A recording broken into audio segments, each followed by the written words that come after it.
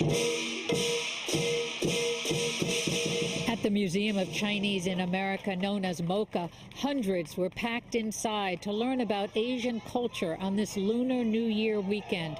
Whether it was this beautiful lion dance, a noodle pulling demonstration from Spicy Village, or examining the many exhibits about Asian culture. It's really important to me. You know, I grew up Asian American and had some of this growing up, but not a lot. So I love being able to bring them to these experiences and get to see them. I am thrilled that it is the year of the rabbit, and it's going to mean so much of abundance and prosperity, and looking forward to sharing all of my good fortune with the city of New York.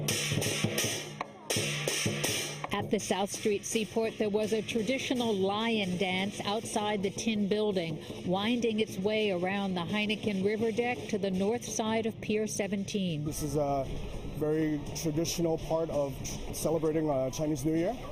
The lions are symbolically chase away evil spirits. We're part of the tradition, and we use it not just in Chinese New Year, but also for a lot of celebrations. Anytime we want to have good omens and good luck. Happy New Year! There was also a free calligraphy workshop. When you feel that you can have a beautiful blessing, then you go to the red paper. Thousands also packed to the Metropolitan Museum of Art on the Upper East Side to celebrate the beginning of this Year of the Rabbit. So many families saying it is so important to them to teach their children about their heritage and to celebrate with family. It's similar to a Christmas Day in the United States where everybody celebrates. It's more of a family reunions.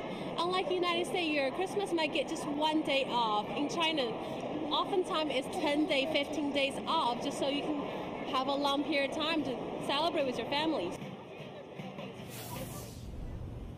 And boy, do I like that idea to have 15 days off to celebrate with your family. The 25th annual Lunar New Year Parade isn't until Sunday, February 12th, so that's the right idea. This is just the beginning of the 3-week cycle of celebrations.